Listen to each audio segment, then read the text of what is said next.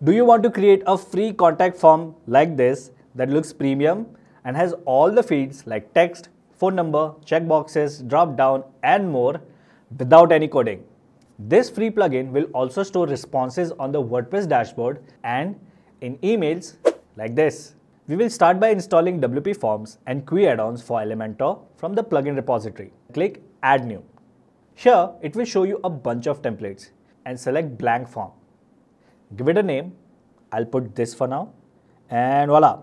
This is where you'll be creating your first form. To customize the fields, you can just click it and then it opens up this sidebar. You can customize the label, change the format, add a description here and make it required to be filled by turning on this toggle. For layout options, I'll go to Advanced Settings, scroll down to the CSS class section, click Show Layouts and select two column structure.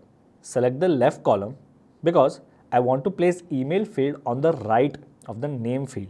Then it will automatically assign a CSS class to it. This CSS class can be used to further customize the field if we add CSS code later. Okay, this pretty much sums up the creation of forms. So go ahead and add as many fields as you want. I will fast forward the process of adding more fields and this is how it looks. Alright, our form is created.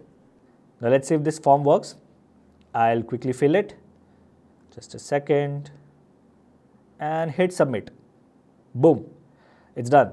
Head over to the email notification and there it is. It has all the things that I chose in the form. To learn more, click on the link below to check out the full video.